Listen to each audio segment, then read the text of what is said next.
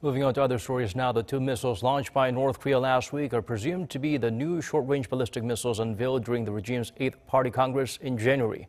On Monday, during a National Assembly Intelligence Committee plenary session, Seoul's top intel agency said the latest missiles are believed to be an improved version of the previously tested KN-23 missile with greater length and diameter. The NIS also shared the new missile is theoretically able to carry a small nuclear warhead. On Thursday, Pyeongyang fired two projectiles into the EC from the town of Hamju, Hamgyeongnam-do Province.